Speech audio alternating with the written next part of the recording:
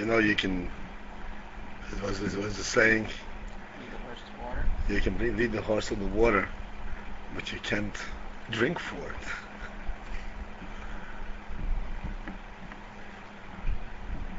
If you're thirsty, there's a posuk, as a matter of fact. The Rebbe, the Alter Rebbe brings it down in Tanya. Kol tzomei l'chul hamayim. If you're thirsty, go to water. And the posuk actually refers to thirsty, a spiritual thirst. If you feel dry in your soul, l'chul hamayim, go to the waters, because Torah is called waters.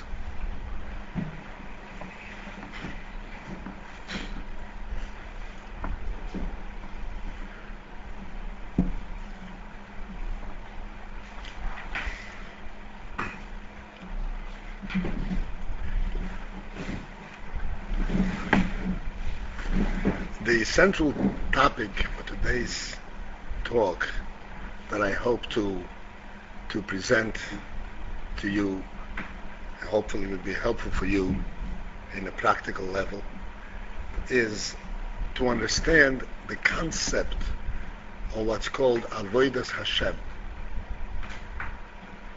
Avodas Hashem means serving Hashem.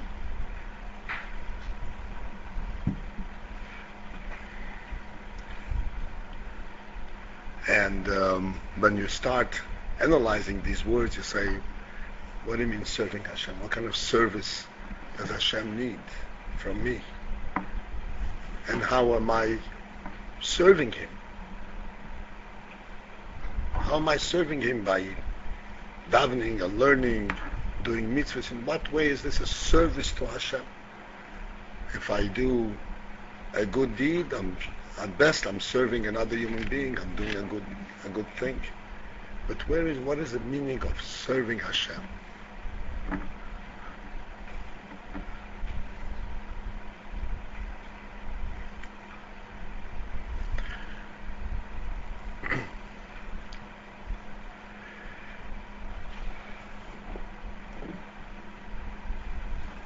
We are coming from a background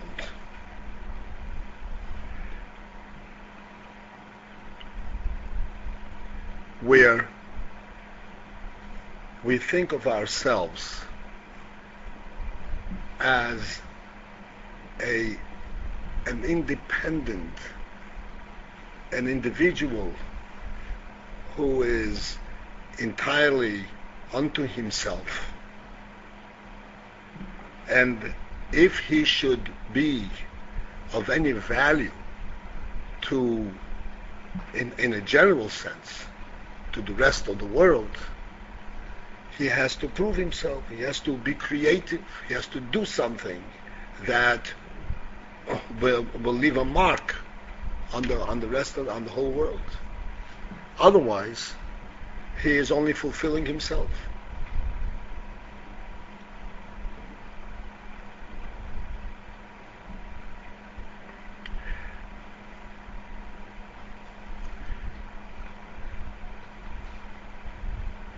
And we will discuss in a moment where this is coming from, but just to present to you a completely different view, and then we'll understand the difference and the contrast. The Torah view is quite different. The Torah tells us that when Hashem created Adam,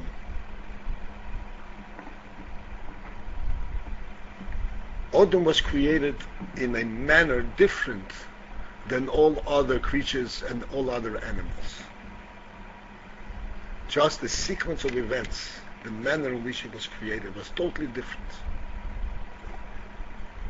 All animals, even the animals, let alone the lower levels of creatures, even the animals were created, body and soul, quote unquote. In other words, their life and their physical existence simultaneously as one entity.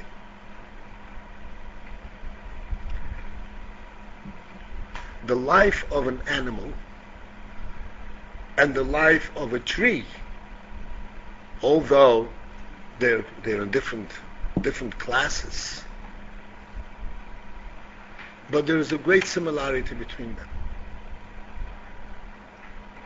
The life of the tree consists in the fact that the tree grows, and it grows by feeding off from the food from the ground and the sunlight. That's its life. It does not have a life independent of its body. An animal, its life consists in the fact that it can move around from place to place. It's a balchai. It's the next stage. It's a separate category. It's a higher category than the plant. But its life also consists in the fact that it can move around, find its food, and eat, and take care of its needs. That's the question. Okay, that's the nature? That's the nature, yes, that's the nature, and that's all it is. So it means the nature is being the kind of life, the service of Hashem is about our nature. Well, wait, I didn't come to the service of Hashem. That's the human being. So in some kind of way, the animal is serving to Hashem. That's the way that we have to do because that it's nature, right? No, wait.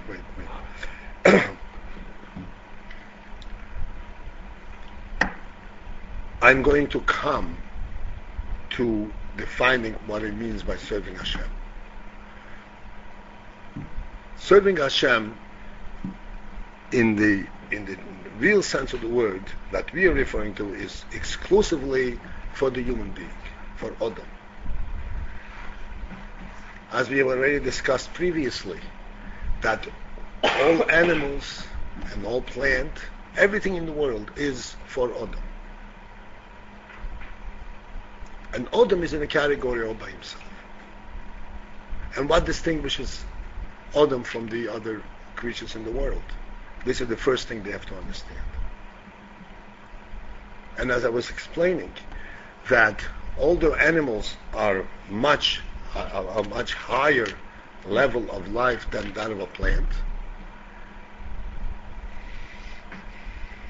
there is a very important similarity between them.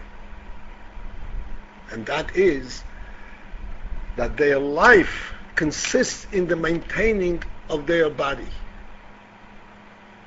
Their body and their life are one and the same thing.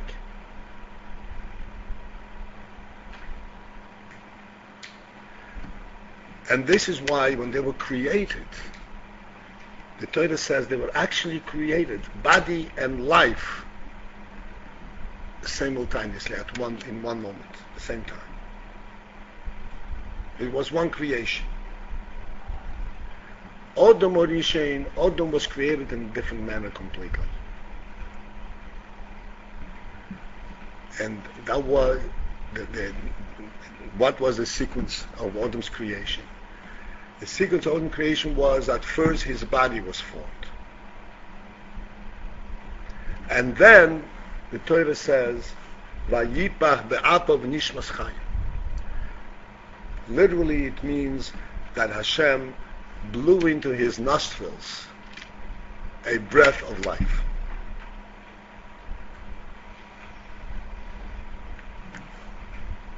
There is much to be spoken of, much to understand these words, but one principle that we are going to attend to is that his neshama, his life, and his body are two separate creations. They're not one and the same thing. The body is only a vessel, a vehicle for containing the neshama. The body and neshama are not the same thing. The neshama is not only to serve the body, to maintain his existence. the neshama has a will independent of the body.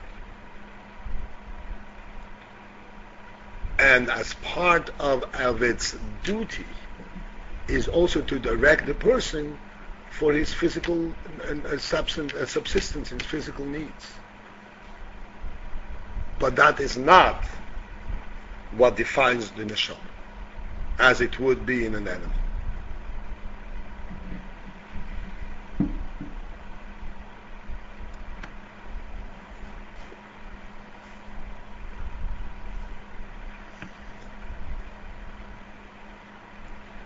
There's an interesting physical phenomenon that demonstrates this concept in the human being. All animals that move, walk, move around, there is a physical symmetry in their bodies as what makes them balanced on the ground. Most animals walk on four legs. Four legs is a logical format for balancing, for being able to stand up, for balancing yourself on the ground. The human being walks erect on 2 feet and his head up. If you think about it, you see that it's totally physically unnatural.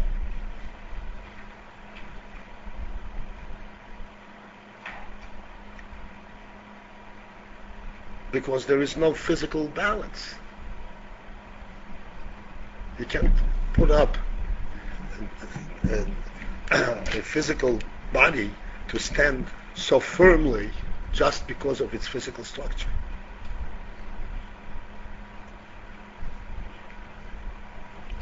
What is it then, what we can clearly observe, that keeps a person balanced? It keeps him standing up. He is clearly not dependent on his body. It is his soul. It is the life in him. It is his mind that keeps him in perfect balance. And keeps him firmly standing.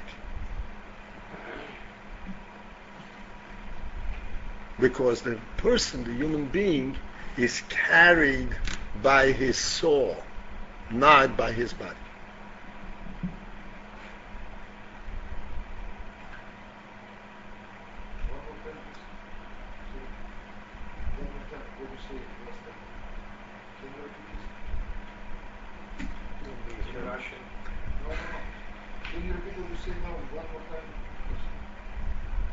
I said that physically a person stands up not because his body is so perfectly balanced, because it's totally irrational.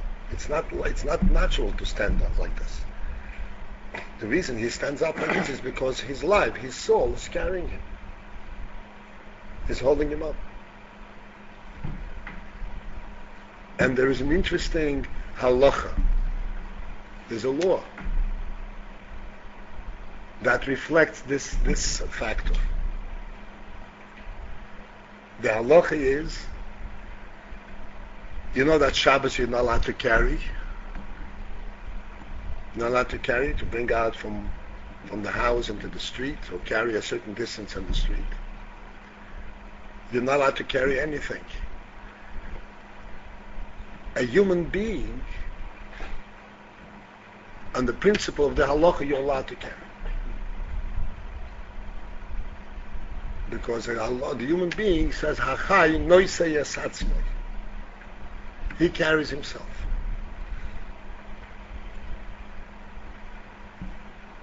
We do not do that because with the Rabbanon we don't do it. Practically speaking, we don't do it. But by strict law of the Torah, it's not considered carrying. Carrying. Hitzah. Because what is considered carrying? Something, a body that is entirely dependent on its physical makeup, to be carried. And therefore, when you carry that, you are carrying the body, you're supporting it. Whereas a human being, his whole stand, when he carries himself, he's not the body carrying him. It is the ruchnius, it's the chayos, the life in him that carries him. All this is pointing to one important thing. And this is very important that we recognize this. That the human soul is not limited to serving the body, as it is in all other creations in the world. Which means it has a purpose of being here in this world, independent of the body. Except it has to be in the body because otherwise he wouldn't be in this world. Which simply says to us what Chassidus says all over, that the soul comes to this world into the body because it has a mission to accomplish. The human soul has a mission to accomplish in the physical world. And that's why it's in the body.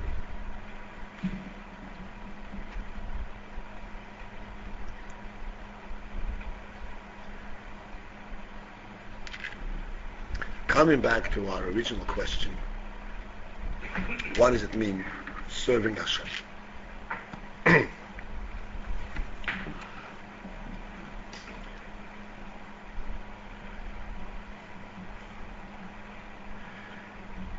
When we look at ourselves,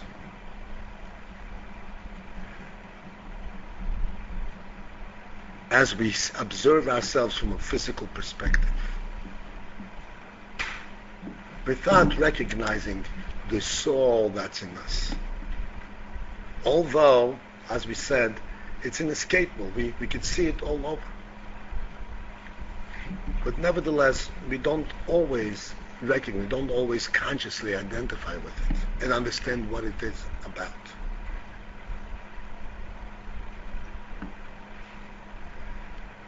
Then, we look at ourselves, okay, we are a living body. Just like Lahavdil, any animal. And just as a horse is worth its feed only if it can pull a wagon or win a race, so too the human being is there only to prove what he can do with his body.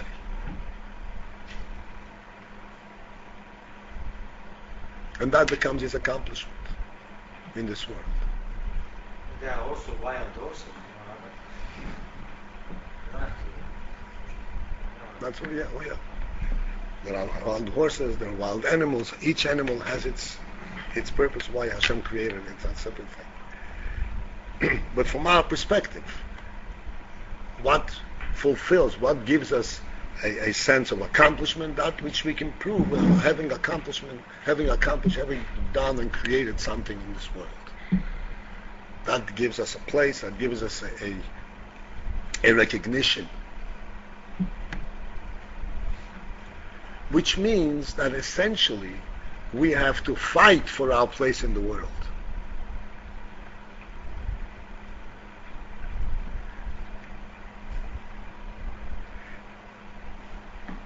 But the Torah says differently. The Torah says? Differently. The Torah says that the soul, the neshama that's in us, is a breath of God.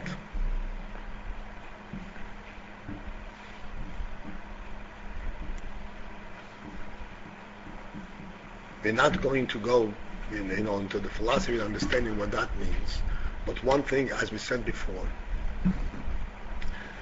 there is a real life in us. A real life means a real meaningful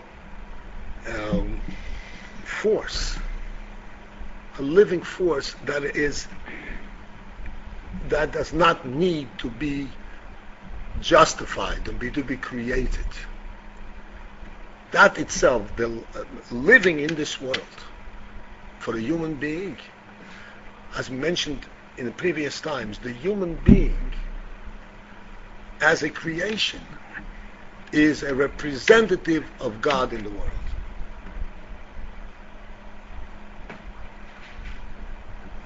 Every creature is representing a worldly phenomenon. The human being is representing the godly phenomenon. As we pointed out from the fact that the human being walks in a manner that is clearly attesting to his spiritual force.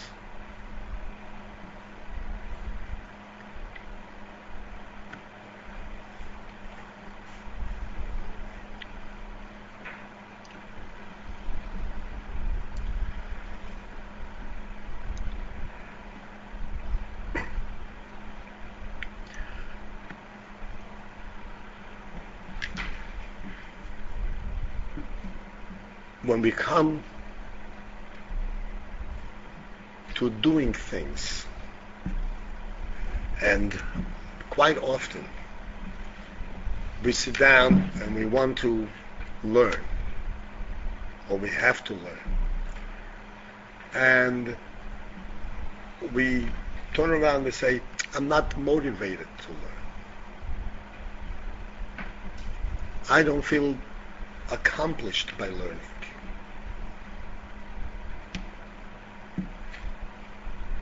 This is when we are viewing our activity as a physical activity.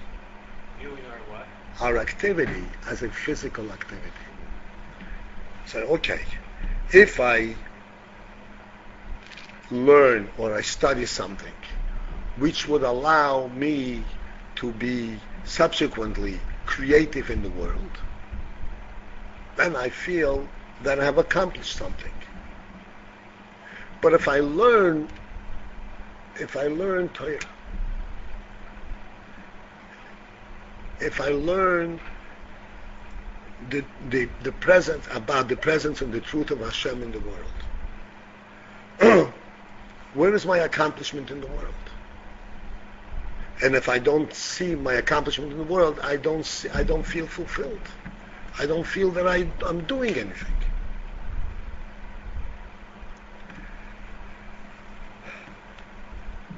This is a serious problem that many of us encounter.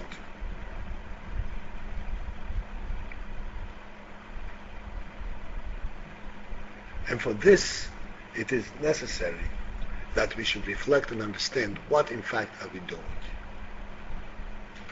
What is the motivating factor behind this activity? All our activities, as a matter of fact.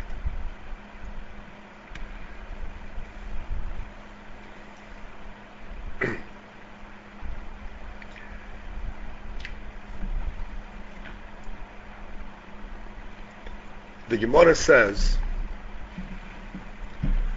Kol Yisrael b'nei Melochim heim. All Eden are by nature princes.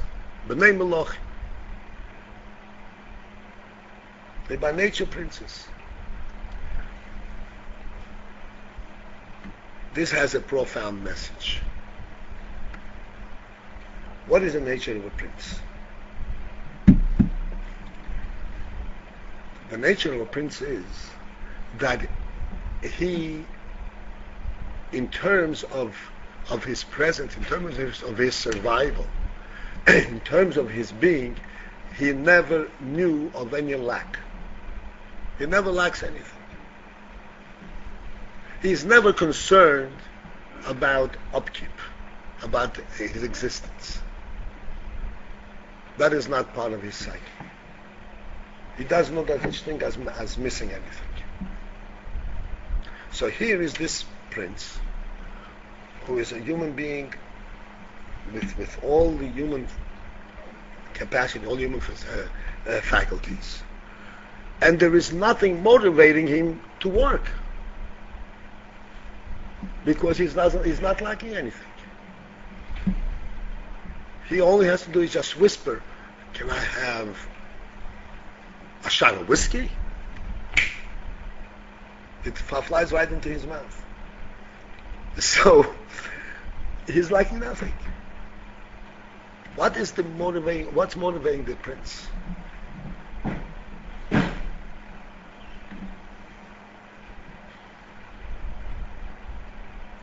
You have an answer? It's like when one is a child and has a father, he wants to be like his father. I'm sorry. Do it again. The child wants to be like his father. So I think that the only goal that we want is to be next to our father, that is Hashem. So in order to whatever we are doing, you said that the prince is like don't do anything because he has already everything when he does that.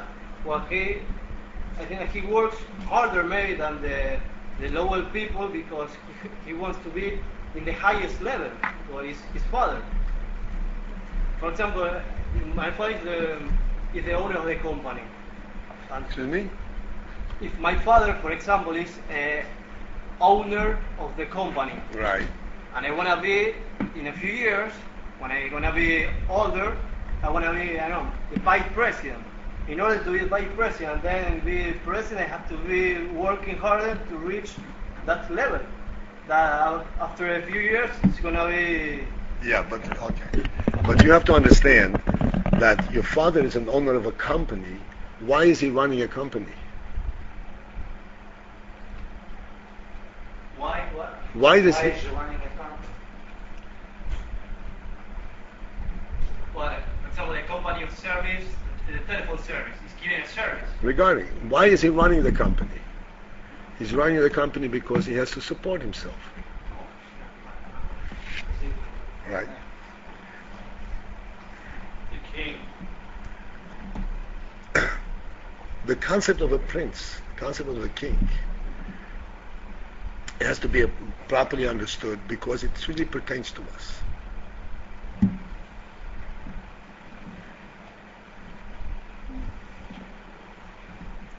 Because the motivation of a prince is not due to any lack, not due to any consequences in case he doesn't do it. What then motivates a prince? The motivation of a prince is his belief and his insight of a certain value. Because he recognizes a certain value, he recognizes the goodness of a certain thing, and therefore he is motivated to pursue it. But then there is even more than that.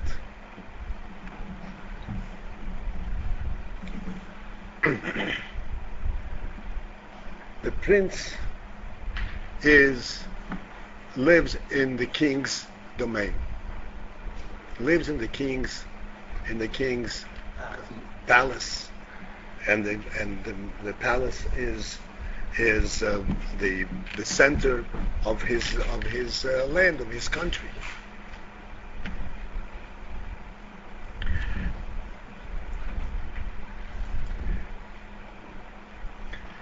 Not recognizing any shortcoming, any lack.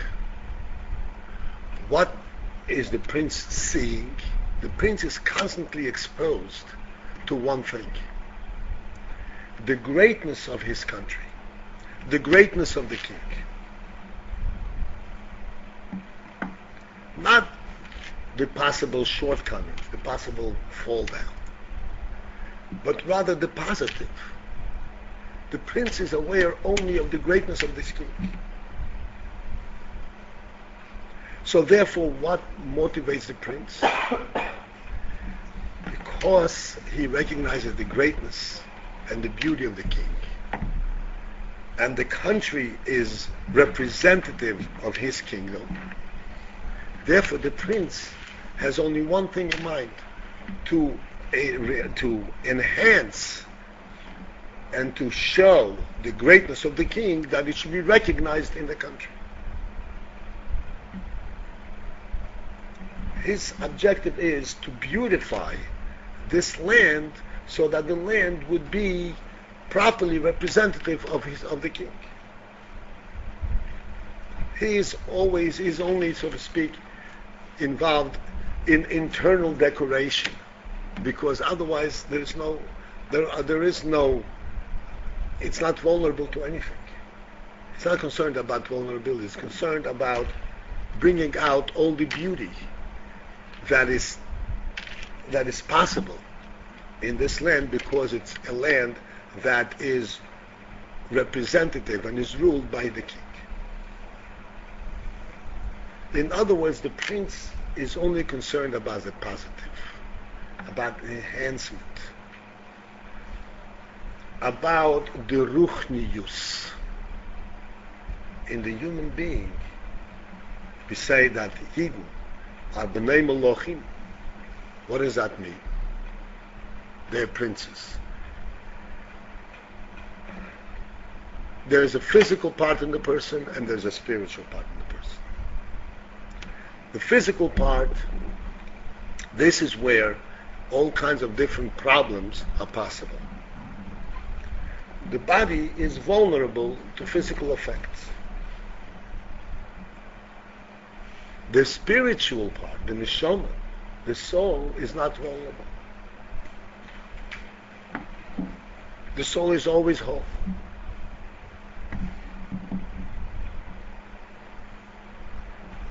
What is the essential motivation of this prince for action?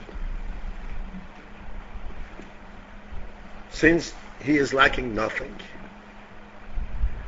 the motivation for this prince is to show and reveal this perfection that is in his soul.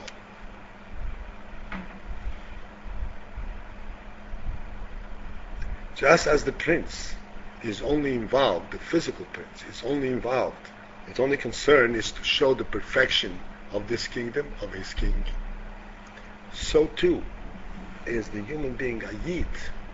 His preoccupation as a prince, mitzad the neshama, what motivates his activity is to show and to reveal the goodness and the purity and the wealth that is contained in his neshama.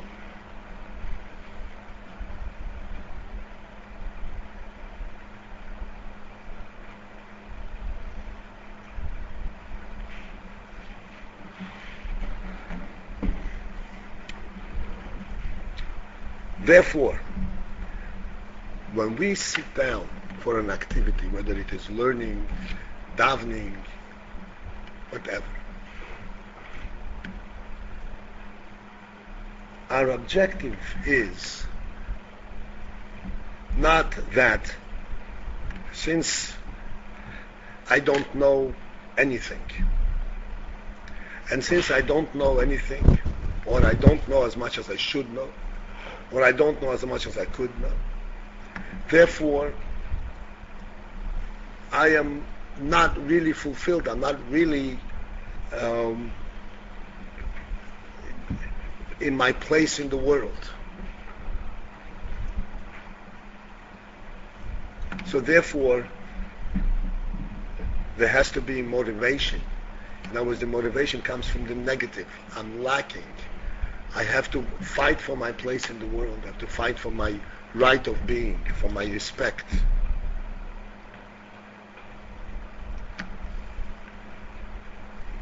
And this is where it sets in and says, it's too hard. I don't care what they think about me. I'd rather sleep. In other words, it's a motivation that comes from the negative. And the more negative it is, the less motivated the person feels, and the more discouraged it becomes. But what we have to recognize, what we have to find, is the neshama motivation. That when we want to do something, we want to sit down to learn. We want to sit down to learn because we already have the neshama. We're already spiritually fully alive. And what we want is to reveal that neshama in our mind. To reveal that neshama in our hearts. This is the essential motivation, the essential impetus in a Yidden's activity. Because he is by nature a prince. So if you come to him and say, hey, you better do such and such, otherwise there's going to be a consequence, he turns off. That's not the way he thinks of himself. He thinks of himself as perfect, as lacking nothing, and can't accept this type of negativity. Yes, as we spoke many times, there is a little bit of an animal in the person, there is a human in the person, we have to know how to speak to the animal, but I'm talking about the person, the real person, the neshama, the human, or even the godly.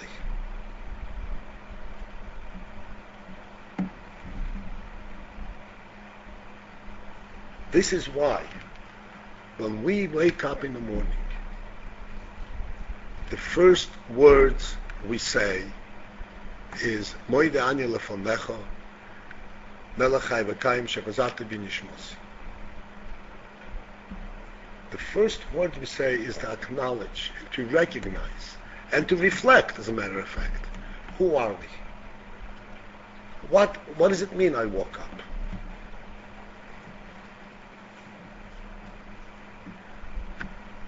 I woke up means that Hashem has restored the neshama in me. And therefore, who am I? What am I? I am this glorious prince that has this godly neshama.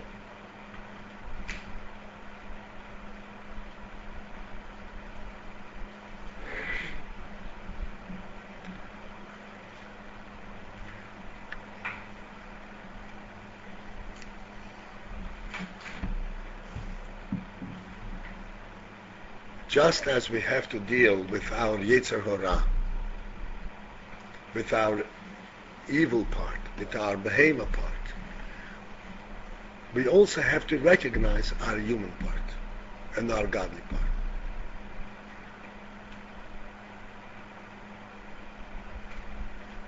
We cannot ignore the fact that we do have negativity, we do have a Behema in us, as will be discussed before, and we will still discuss another time. But we cannot deal with it exclusively at that level, because there is also the human being in us. And the human being, the neshama, has to have a sense, a motivation all on its own. And what motivates the neshama? The motivation for the neshama, this is what we call avodas Hashem. This is the meaning of avodas Hashem. Avodas service. Service to Hashem.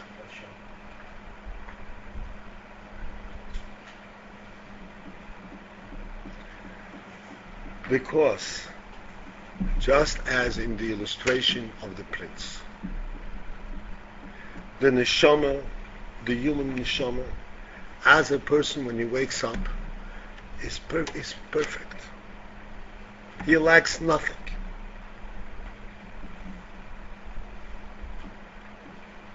And the minute he starts thinking about all the duties and all the problems he has, where is it all coming from? He can't reorient himself with it. He can't relate to it. It's all coming from left field.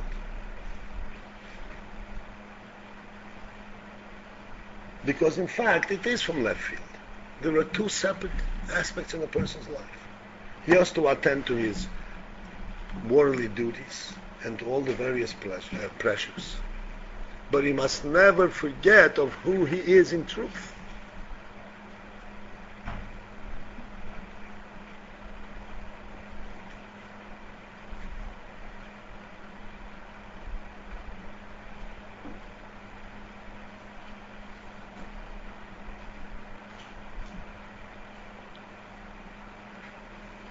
And in that capacity, in that sense, from that perspective,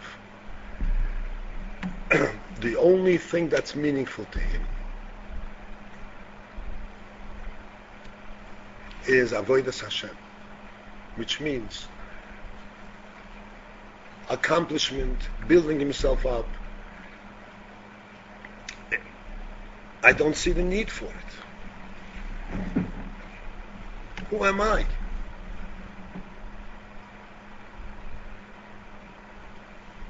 But when you tell him that by his learning another Mishnah, he's learning a Posik Chumash, he is thereby bringing and allowing this godly neshama that's in him to affect and have his brain and his body also relate to it and understand that he understands. This is called Avodas Hashem. Avodas Hashem means to bring Hashem into the world.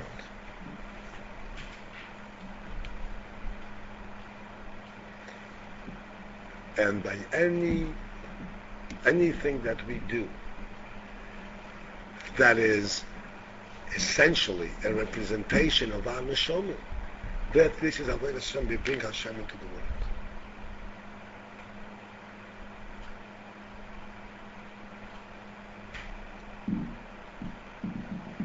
It doesn't have to be any kind of accomplishment in terms of recognition, in terms of being creative in the world. It has to be, it is a separate and independent experience of the prince that's in us.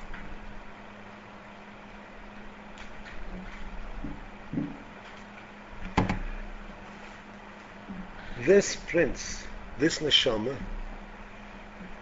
is indestructible. This is the neshama that carried our people throughout all the ages, throughout any difficult situations, because it's an indestructible sense that we are for real, that there is a godly neshama in us.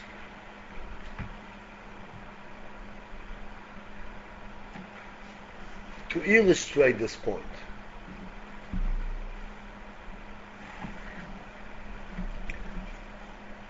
when the Russian Jews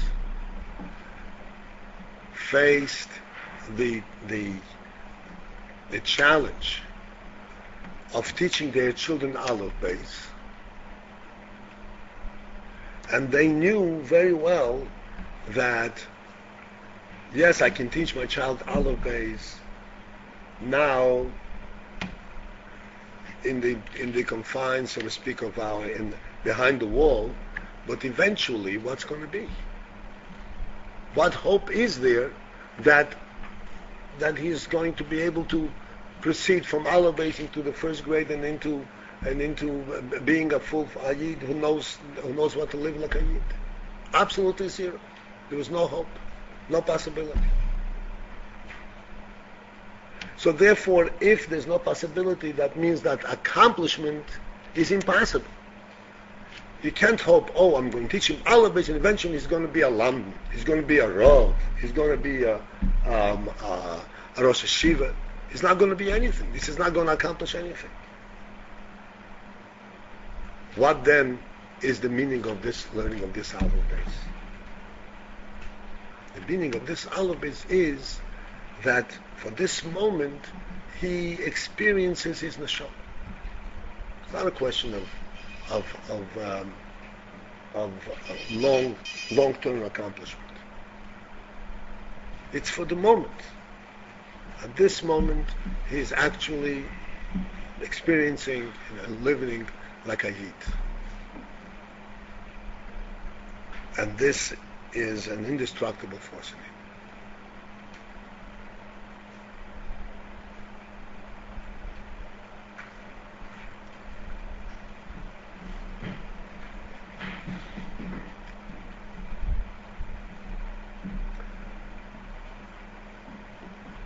This, basically, is the way our day is structured according to the Shulchan Aruch. According to Shulchan Aruch, as I mentioned before, you wake up, you start with Moedan. Moedan simply defines to you who you are and gives you a perspective. What does it mean I woke up? Then I wake up in the physical world. Then I wake up because my body is not rested, like an animal, or there's some other phenomenon in this. And we are immediately reminded, no, the main thing of the waking up is the fact that we have the neshama back. And with this neshama is what carries us. With this neshama, this is how we wake up and get off our beds. This is what picks us up. It's not the fact that I'm not tired anymore. What gets us out of our bed is this neshama. Just like the neshama carries us when we walk, that's the neshama that carries us and springs us out of our beds.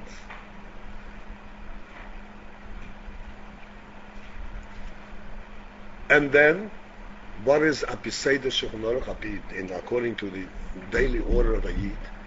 What does he pursue after that? The first thing is davening. Even someone who is not a yeshiva bacher and who has to go to work and he is pressed for time, he has to come on time to his office and so forth. The first thing he has to do is daven. What's davening?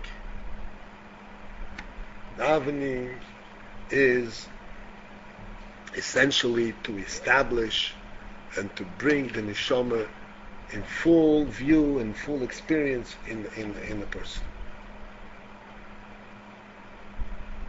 That's what the davening is. So that when he subsequently goes out to work and goes out into the world, he is carried there still by his neshama. He still has a real life in himself.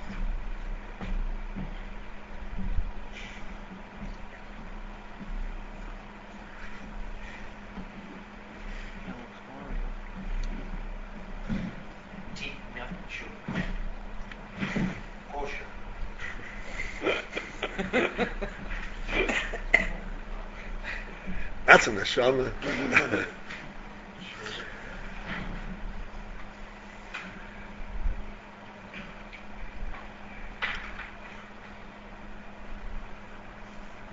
The objective that I have in this talk is because in speaking to many here and otherwise, we very often simply lose sense of what we're doing. Sense of what? Of what we are doing. We think in terms of some kind of a measurable accomplishment.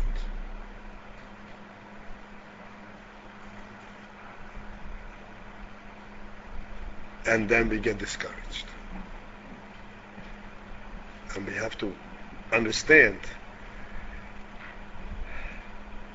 that a Jewish life, a Yidden's life, every day, there is no such thing as one day is just being a preparatory.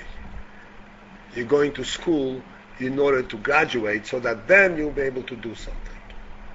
No, that's so. Every day is a purpose all unto itself. All unto itself. It's a purpose in itself. It's an end in itself. The real, as we spoke one time before, the real accomplishment that we get from our period in the yeshiva is not measured in terms of how much we have learned and how much we know, but rather how much of this neshama quality did we recognize. We develop. To me? That we develop. That's right. To what extent have we recognized that there is a neshama in us? Because what you learn will serve you well, but if you don't practice it, you can catch and forget it. Learning is an ongoing process. But recognizing this neshama, this gives you life. This carries you through everything. This is what really prepares you for life. Just like Moida Ani wakes you up in the morning and gets you out of bed, the preparation of the yeshiva gets you into the world in a way that it can carry you through. So that you can walk erect and not fall down. And not be discouraged by anything that happens. Because you have a real life in you. You have the sense of what's called Avodas Hashem. You have, just like the prince is aware of the greatness of the king, and all that he wants is to express that greatness, so too is every Yid a prince who's aware of the greatness of the king, and he wants to express that greatness. And if you examine the tefillah, if you examine the davening, how the Chachomim have set up the davening, you will see that essentially most of the davening consists precisely in that. In expressing, in recognizing the greatness of Hashem's creation. What Hashem has done in the world.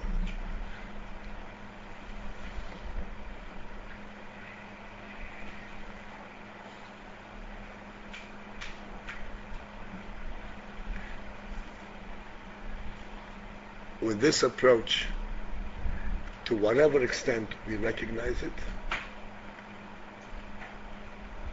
we will be able to carry us through under any circumstance, and will also motivate us day in, day out. Even though that today we are first repeating what we learned yesterday, and I find that I forgot some words. So what have I accomplished? I'm so discouraged. You have forgotten some words, maybe, but the experience of learning it, you haven't forgotten. The chayas, the neshama, it cannot be forgotten.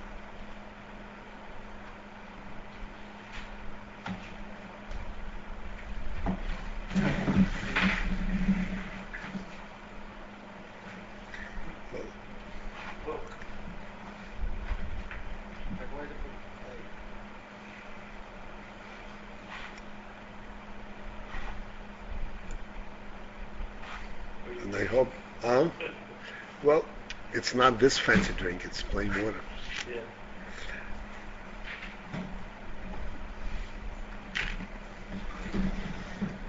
I hope that everyone will continue to be self-motivating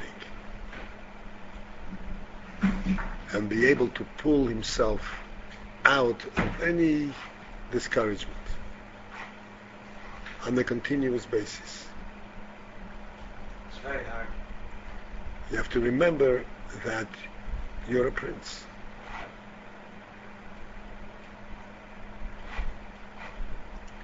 And as such, you are here to, as the Rebbe says, to illuminate the world, to bring light into the world. And every time that you understand Shema Yisrael, you light another candle.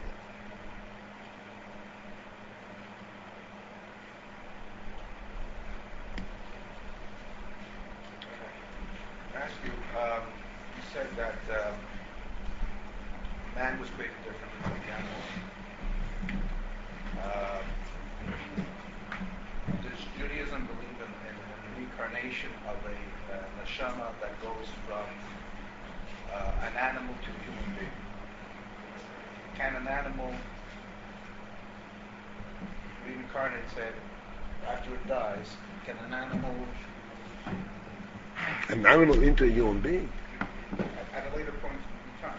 No, an animal always remains an animal. No, an animal doesn't reincarnate. The neshama of an animal doesn't have afterlife. Its life is limited to its body. There's no body, there's no life. Only a human being has a neshama, independent of the goof. Yeah. Is there any way to measure this, this process of, let's say, we learn, right? And we're from just the process of learning, we're supposed to somehow bring somehow to eliminate the physical with our neshama. Is there a way to measure this process? I mean, are we doing it and we're not doing it? Are we doing it, we're accomplishing, are we actually doing this? You know what I mean? How, because sometimes, you learn and you don't know, and you're not doing it correct.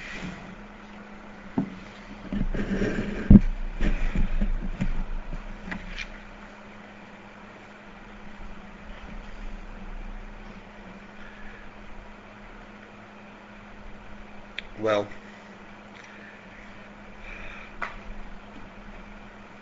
the Alter Rebbe explains in Tanya that one davens in the morning, and during davening he is fully involved in the davening. Assume that he is, and he recognizes all the godliness that is revealed and that is expressed in davening, and he truly lives with it. Then he finishes davening and he goes into business. He goes into the world. So what happens now? He has experienced it, but now he's in a totally different environment, totally different mindset, and he's no longer involved in the same thing. So there are two things. First, he says that there is a trace, there's the effect of the davening still remains with him. How do we see it? Like you said, how do we measure it? We measure it in the following factor. That if any time during the day he has a moment and he stops and he reflects on those inyonim, on those thoughts that he had gone through in davening, he finds that they come to him much more easily than when he first had to develop them. In other words, he can relate to the truths, to the insights, and to the feeling that he had in davening much more readily. He just has to remind himself of it, and he kind of experiences it. That itself shows that there was a lasting effect. Surely he has to remind himself. In other words, he's not a tzaddik, not in the higher madrigas. But even a simple person, the very fact that he can relive it in an easy way, that itself shows that there was a real effect. So if you're asking in the long term, how do we know that we are going in the right direction, that we are actually having that effect? If it is easier today than yesterday, then it means that it's having an effect. If, as we said before, if Moida Ani Lefanecha today has more meaning than it had yesterday, that means that yesterday's activity had an effect. Provided that yesterday there was a sincere Moida Ani. So let's start from today, or from tomorrow morning. And then you will see that if every day in the morning you say Moida Ani, thinking of what you're saying, you'll find that 3 days later it has a totally different meaning to you. It really, literally gets you out of bed. So it's the same way with learning. Let's say if we learn a particular sikha or whatever lama, I mean, is it kind of the same like during the day? It makes you think about the concept that you've learned. So basically, that's pretty much how you measure that you've That you have gotten into it.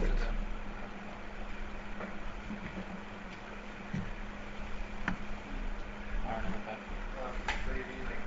Every day when you wake up, and so there's always a new meaning to life every day. Same with that. Is that what you mean? Always like that.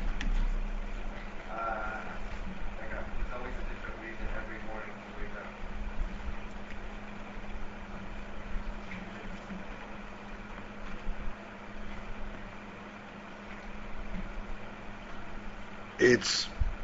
It's different. It's new in the sense that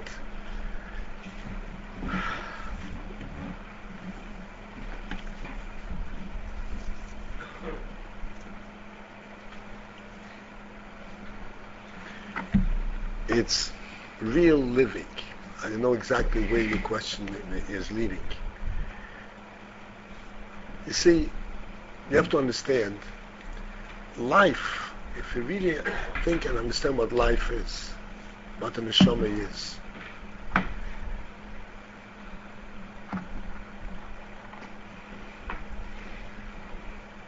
we will see that life does not have to be different in order to be new.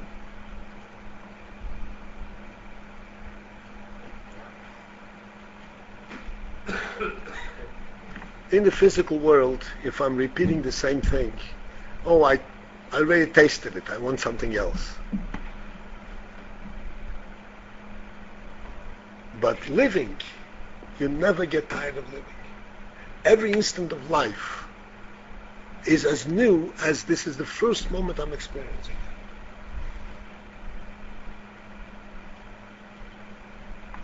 The important thing is that we should pay attention and experience it.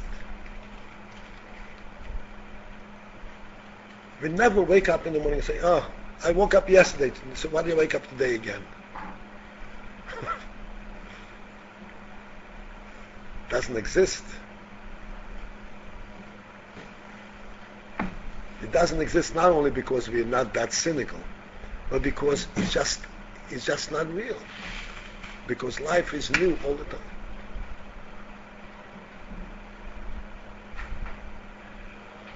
Just want to tell you that this concept, there is like everything else that we mentioned today, there is much written about it. I mean, this is just a nutshell, just a cursory look at it, but there is much insight and much explanation to all of this. And the more you learn, the more, of course, you understand and know. But in the principle, this is the answer to your question. Yes. Yes, Yehuda. I find sometime in the morning that, when I say the prayer, if I have days that I do it really with passion, and then I get days that just, I just can't get it, it just doesn't go in, and even if I try, that I force it, or it just doesn't get grasped the same essence yet. So this is exactly what I'm talking about. Yeah. Because your aim is not that you should go in, you should go up to it.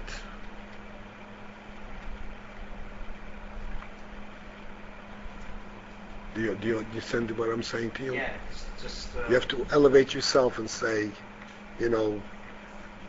it's not the body that I'm talking about. I'm talking about my real self, my neshama.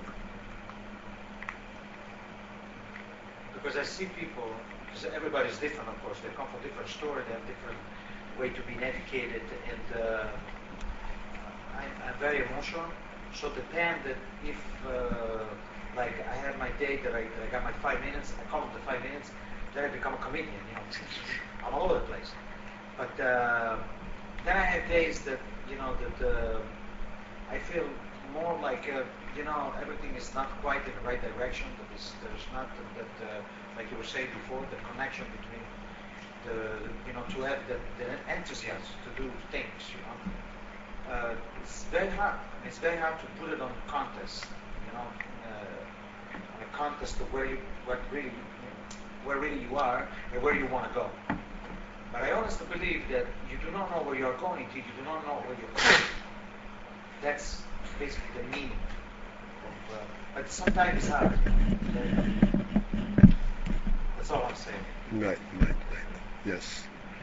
Yes. Nothing frees us from challenges. Right. But we can always step back. Overcome. And we always have to remember that we always will have the capacity to overcome. Nothing can drown us.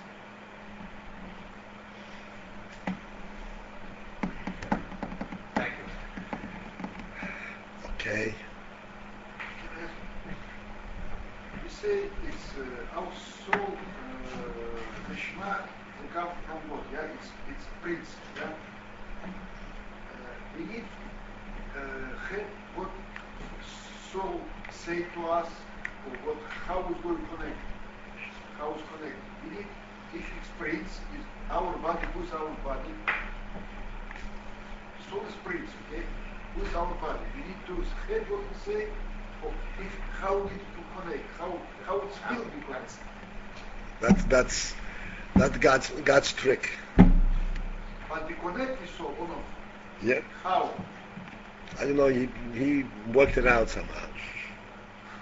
No, you say The Shulchan Aruch says that the soul connecting to the body is a miracle. we need to do what say our soul. We don't have to do anything. God connects the soul to the body, but it's a miracle. Yeah. Robert, to me, my main difficulty is when you get with people. Like for example, last time we were at the wedding. So when we go to a wedding, it means that it's a joyful and happiness moment. I mean, happy moment. So Sure was yesterday. Yeah, you have the Hasidic way to show it. Like, we had Mike Oil, the jump over the place, they jump over the place, the turning around. What about the Tchias Amazing? Oh, that was great. How Yeah, about then we put it on top of the table. It was that guy's so pure. It's unbelievable. So, what I'm saying is, sometimes I go in the middle of people, right? And I'm by nature a comedian. That's what by nature. By nature, I'm just a sport, right? If you do it with not vulgarity, it's the difference between being happy and being a vulgar person. Now, vulgar people forget about it because I'm not. I know that for sure, right? But sometimes you get enthusiastic, and people cannot understand it. They look at you like you're a nutcase. There is not a word in the Torah that says that you have to serve Hashem with, to be miserable, to be too serious. What is the definition between happy and serious? There is none. I mean, till you do the things and you don't cross the line, or what is Hashem tell you to do, you should be happy. I mean, if a person is happy around you, it should bring you what you call happiness. Sometimes I look at some of you guys that study for years and you are heritage student, and I feel very elevated about it. So look at this guy. I am here. If I could have that peace, that knowledge, do you understand? But sometimes people go by what is the image of that person, not the essence of the person. Did I make my confusion right now? Here in Seagate, people confuse you for the image for essence.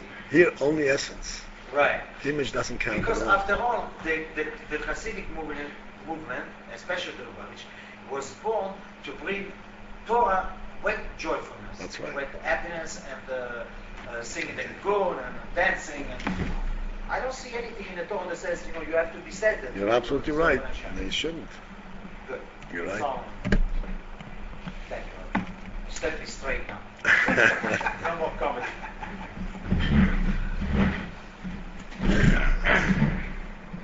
Oh, watch. You're pulling the wrong way.